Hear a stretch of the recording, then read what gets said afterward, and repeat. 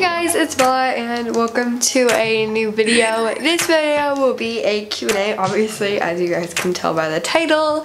So I asked you guys to ask me questions on Instagram and these are what you guys came up with. Without further ado, let's get started. Okay, so the first question, favorite girl of the year. Now I always have the hardest time deciding and I really do like Leah, but I'm pretty sure Kanani is my favorite just because I love Kanani. Doll you never fell in love with until after she retired, and that would have to be Mary Grace, because when Mary Grace was out I thought she looked like a rat, but I love her now. Favorite Truly Me you don't own, that would have to be, I guess, 58. What or who is your lookalike doll?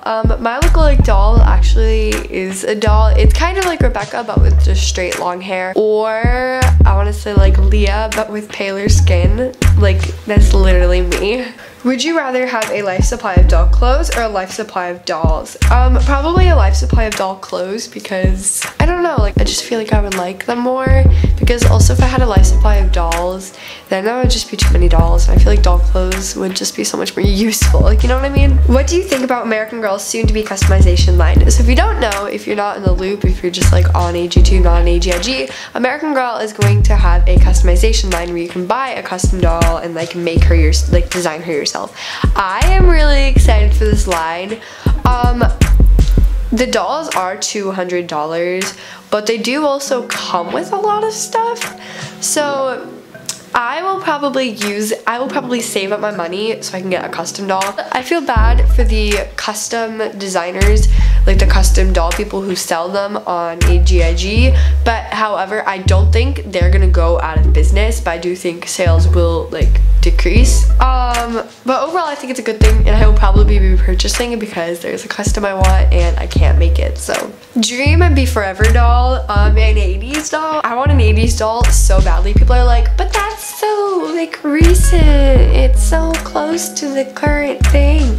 But like Julie came up, like they had Julie 10 years ago, I think.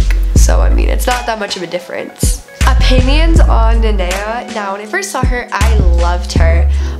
Now I think she's adorable. I think her outfits are adorable. I'm not sure if I will be purchasing her, but I'm going to be at her release at either the AGP DC or the AGP Chicago. So I hope to see some of you guys there. When did you get your first AG doll? I got my first AG doll in 2009. What are your opinions on the perma panties? I hate them with everything in my soul. If you could change one thing about American Girl brand today, what would it be? It would be, I would make them more diverse. What is one doll you regret getting and why?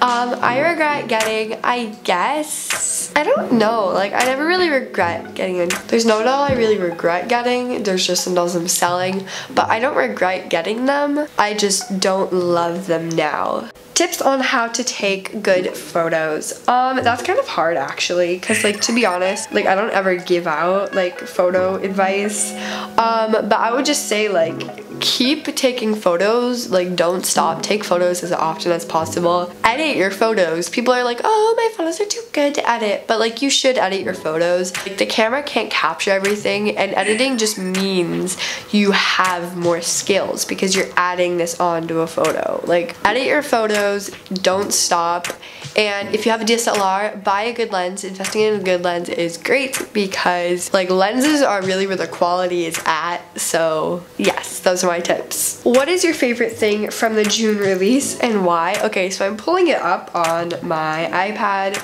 but I'm happy Gabriella got a bunch of stuff. I'm not gonna buy much from her release. I like the hotel. The hotel is really cool. I just don't know, like I never really thought about it.